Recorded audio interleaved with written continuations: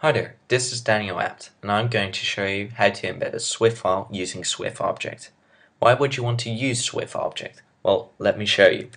Here you see a SWF file which has been embedded with SWFObject. It works fine. Now let's say you don't have the correct Flash player. Then you'll get an alternative content which we can choose.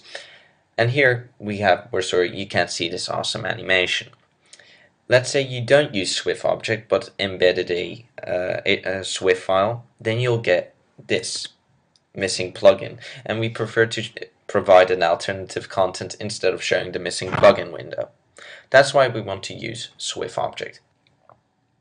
First, we'll need to export a SWF file. So I've opened our Flash document with our animation, and let's change the publish settings. At this moment I only want Flash, and let's set it to Flash Player 9. Okay, let's click the Publish button, and now you'll see that at my desktop I have a animation.swif file. Okay, now let's create a HTML page. So I've opened my favorite text editor, Coda, but you can use any text editor and just copy the HTML which is supplied with this tutorial, which looks like this. And after you've pasted the code, save it. And we're going to save it at the desktop and name it page.html. Okay, now we'll need to use SWFObject, so we'll need to download it. So open a new window in your browser and just Google SWFObject, and the first link is the link we'll need, and just download SWFObject 2_2.zip. Unzip it,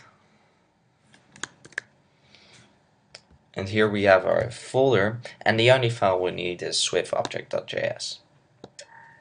We'll delete the zip and the folder. And now let's return to our HTML page.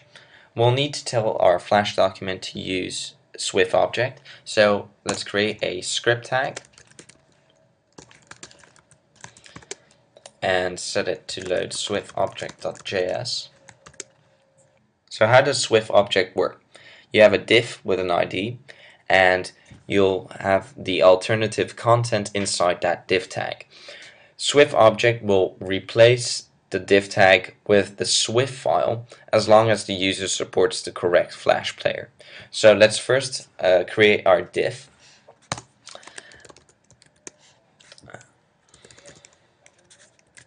Like so. And we'll put our alternative content here. We're sorry you can't see this awesome animation. Alright. And now we need to tell our HTML page to use SWFObject to embed a SWF file. So let's create a new script tag, and let's type SWFObject.embed SWF, and the first thing is the path to the SWF file, which is animation.swif. The next is the ID of the div, which will be replaced by the SWF file, which is Flash. The dimensions, which is 550 by 400, and lastly the Flash player, which is 9. Alright, so let's save it. So now let's open our HTML page inside a browser. I'll be using Google Chrome. And you see our SWF file has been embedded. Okay, that was it. If you have any questions, drop a comment and I'll respond. Okay, cheers.